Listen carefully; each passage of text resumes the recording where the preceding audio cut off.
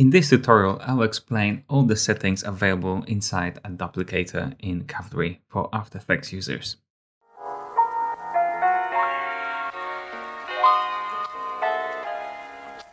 So as an After Effects user, you might be wondering, how do you start using Duplicator? Duplicator in Cavalry allows you to duplicate shapes in specific distribution mode. I won't be going over different modes in this video, but I will explain differences between specific settings within a duplicator and how to use them. If you download project file available in the description below from Gumroad, you'll be able to see how I put every single scene together, including the cover. I have a simple composition, rectangle shape, which feeds into Duplicator. And we've got a bunch of properties. So you got a bunch of transform controls here and here. So what is the difference? I'm going to turn off the debug information to clean up the viewport. So the top properties lets you transform Duplicator as a whole. Doesn't matter how big it is, how many shapes, and so on. This applies to position, rotation, scale, and so on. Now the bottom properties allows you to transform duplicated shapes themselves. So for example, if I add a noise to the shape position and increase the values a bit, press play, as you can see, all the shapes are moving independently. But if I do this on the duplicator position itself, everything will move as one unit. So if you want to move Duplicator or animate the shapes as a group, you can use these properties. If you want to modify them individually, use the shape ones. Then going down, we have the same thing like opacity and blending modes, which is they act the same way as any other blending modes in like Photoshop or After Effects. Then we have two fields, one for deformers, one for filters. This is where you can add a number of modifiers, for example, like chop path. Now, the difference between deformers and filters is that deformers modify the shape itself. So if I select a direct selection tool, as you can see, we sliced up our shapes inside the duplicator using these properties. We have new shapes. Filters allows you to simply style your shapes. For example, add a drop shadow, customize it, and so on. Next option, we have motion blur, which we can turn on and off per layer basis. So if I add noise to position and crank up a distance and maybe frequency as well, press play, we don't see any motion blur. But if I enable it on the composition level, as you can see, the layers have motion blur applied to them. We can turn this off and have it as a transform only, which is the faster way of calculating it. Now, the input shapes are basically the list of shapes that are being duplicated by Duplicator. If I create a number of shapes and change the dimension a little bit and make ellipse a little bit smaller, and if I drag them and drop them inside a Duplicator in the connect to new index field, do the same thing with the star, you can connect them by dragging connection directly on top of the input shapes field, like so. Turn this off and group it. Maybe call it source shapes, because we can group layers in Cavalry. As you can see, we have 3 input shapes, and they are duplicated in a sequence 1, 2, 3, and so on. 1, 2, 3, 1, 2, 3. Cavalry works with indexes, and you can see the index number of connected shapes right here. So if I reorder them, as you can see, the order of duplicated shapes changes. Let's maybe make it a little bit bigger. There we go. Now, how can we use this to our advantage? If you go down the list and look at the Auto ID option, we have two fields, Auto ID and Shape ID. If I turn this off, Duplicator will use this value to select which shape to duplicate. So if I change it to number 2, then we have a star. If I change it to 1, then we have rectangles. Auto ID makes Duplicator duplicate the shapes in a sequence. So we have 1, 2, 3, 1, 2, 3, and so on. You can see the shapes ID if you turn on the debug information, which is helpful to identify shape IDs and other properties. But we don't always have to use the same sequence to duplicate the shapes. We can mess with it a little bit. If I add random modifier to the shape ID, and then specify minimum and maximum values as the same values as the range of shapes that are being inputted to the duplicator, so from 0 to 2, same here, 0 to 2, then we have a random distributions of the shapes. And if you play with a seed, as you can see, we can modify how everything looks. And all of this is responsive. Now let's focus on the opacity. We have shape opacity field, visibility, and opacity. This opacity option allows you to fade in and out Duplicator as a whole. Shape opacity lets you fade individual shapes, but this only happens if you plug in a modifier such as noise. If I specify minimum to 0, max to 100, remove this keyframe and press play. And as you can see, we have a noise fading shapes in and out.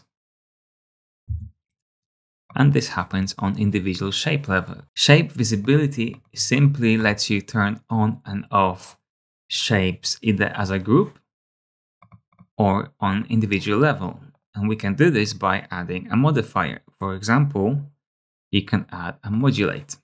Modulate works on outputting a pattern of repeated numbers using modulo function. So for example, if I type in 2, every second shape is visible and every other one is not. If I change it to 3 or 4, as you can see, we can have different distribution than basic grid. You can always use your own custom pattern. So if we start with 0, type in 5, maybe 6, 7, and so on. As you can see, you can produce unique results. This is useful for basically hiding and showing specific shapes in a pattern. Now, shape time offset is used when you want to delay animation of individual shapes that are being inputted into Duplicator. So let me demonstrate this on a different example. We have a simple shape, rectangle. If I animate this shape and go to the graph editor and maybe to the oscillate, so it repeats the animation, and we can do something like magic easing, maybe anticipate. So we have a bouncing box. So if I put this shape inside the Duplicator, press play, nothing will happen.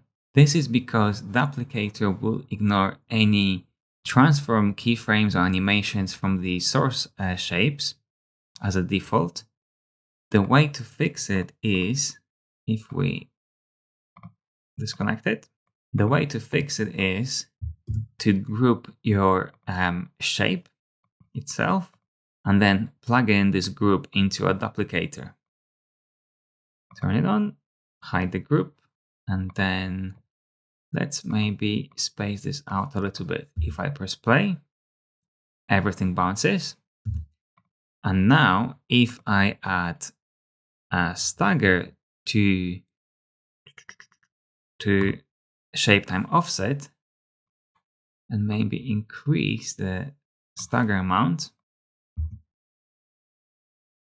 then we have basically the same animation of a cube bouncing up and down, repeated across every single shape, and every single shape is delayed by 20 frames.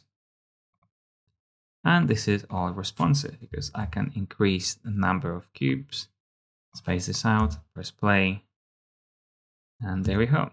So this covers the main features of the Duplicator. Now, if we go to masks, we have two options, clipping masks and track mattes. So if I make a big shape, such as massive rectangle, and then add it to Duplicator mask, it works as expected. A simple mask. If I duplicate the mask itself and maybe move it to the side, and again add it to the mask field, I can then create a specific look and by selecting different masks modes like unite, divide, and so on, like intersect. As you can see, I'm literally cutting out the parts which are not masks. Track mattes are very straightforward. You just add a track matte. The current version of Cavalry 2.1, we only have alpha mattes available and alpha inverted. In the future, there is a plan to incorporate Luma mattes as well. Now, the Advanced tab has a few other options which are not commonly used but are important. For example, you can make the shape 2.5D. This works the same way by turning this 3D icon. This is useful when you have a camera in a scene and want to rotate it. For example, like this. So you can change perspective. And then we have options which are related to Lottie. You can read about them on the Cavalry website, on the documentation. I'll provide a link below. If you want to have a wireframes visible instead of shapes themselves, you can turn it on. This does not work with a group because group by itself is an empty object. So what you need to do is you have to plug in actual shape into a duplicator. So this way you can see the outline, well, wireframe of duplicated shapes. This option just makes the layer hidden if you just want to hide it. It's the same way as turning it on and off. So we have an ellipse, a green square, and gray duplicator.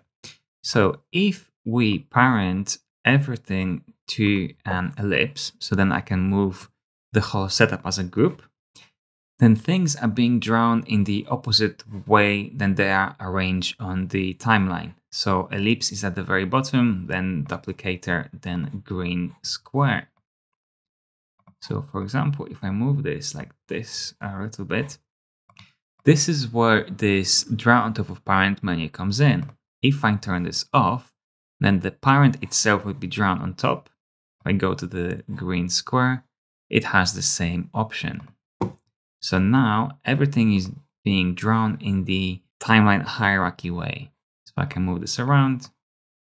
Same with duplicator. Freeze calculations button is useful if you have animation. For example, if I add noise to the shape position, crank up the values and press play. And for example, I like this layout, but I want to freeze it. I can simply turn on freeze the calculations. And we can export this or use this later on in the animation without worrying about noise changing. You can easily add a modifier like an oscillator here. Change the values from 0 to 1. As if you press play, as you can see, the shape will freeze and play, freeze and play.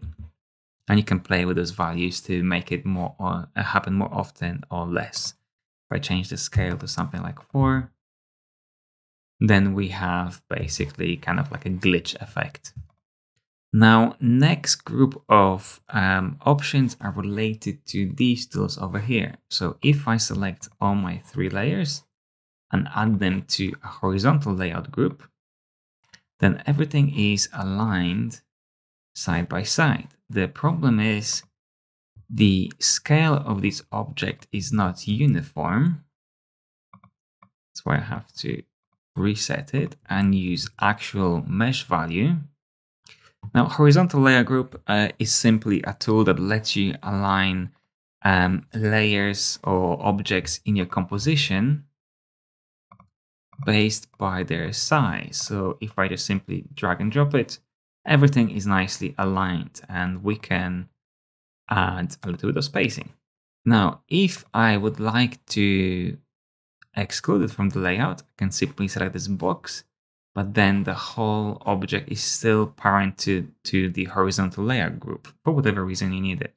And you can play with the settings, like specifying different way of aligning this cell itself. If I simply trim the layers, and then if I add them to scheduling group, as you can see, everything is arranged on a composition one after another. It's a very simple way to stagger layers based on the duration. And again, we can basically turn this on and off for whatever reason, if you have a use for it. Same thing by using guide layer. You can turn this on and off. So this layer, well, this applies to every single layer, but in this case, Duplicator, it will be visible in precoms or invisible in the precompositions and so on. Now to explain index context, I need to have a different setup so it makes more sense. Cavalry works with indexes. So as you can see, everything has an index, like input shapes, and then every single shape that is being duplicated has its own index, and so on and so on. If I delete everything, create a text shape, then create string generator, this will simply generate a bunch of numbers. If I change this to 0 and 1, then create context index tool and simply take this input and plug it into the number itself, then nothing's happening. So this tool basically gets the context of the layer and then it can change it further down the line. It will make sense just in a second.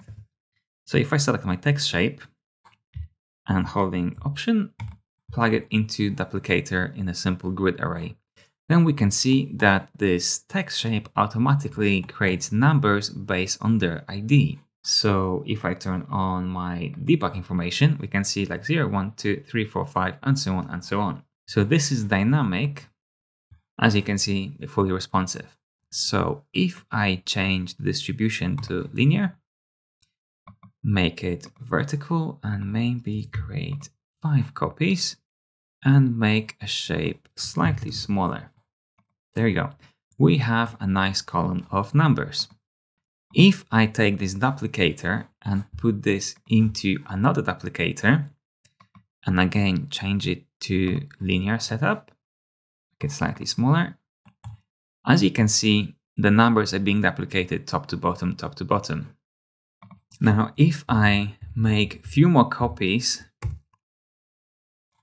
of this group duplicator and maybe space them out a little bit, as you can see, we have basically an index number for every single copy of every single shape, but we're using index number from the column duplicator inside a group.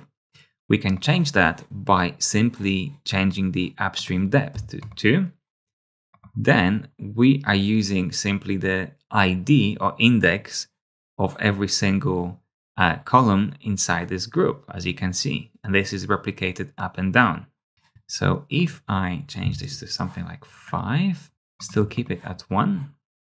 Now, if I duplicate this group and call it something like grid, and maybe space this out. So what's happening now is that each text shape is creating an ID number for itself and is being duplicated over and over and over again.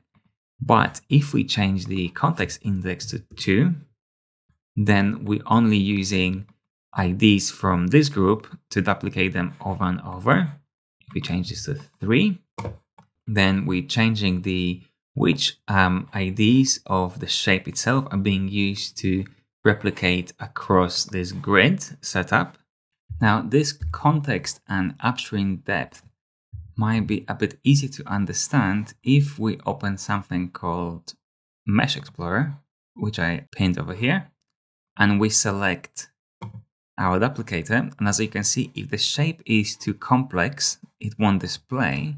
So I had to reduce number of copies made on each single duplicator. There we go. So this is a little bit simple setup, but as you can see, the Mesh Explorer shows you how many submeshes we have to go through till we get to actual mesh at the bottom, which is this text shape. So by using the context index, upstream depth, we simply can specify how deep we go to get the value we need. We're basically limiting how many indexes we go through. As you can see, each one of these submeshes has its own index, and this sits in its own group, and so on and so on. So this is similar to basically figuring out how deep we go to get the value we need. This is a little bit confusing at first, but this could be useful when you're designing specific scenes with like name, titles, data, and so on, and you want to limit how deep the duplication goes. I hope now you understand how to use Duplicator to its full potential. I have prepared a number of compositions for you so you can see how those things are being used with a bunch of setups, and all of them are animated. Make sure to download the file for free from Gumroad so you can spend your time studying it and figuring out how you can use this to your advantage when creating scenes inside Cavalry. Thanks for watching.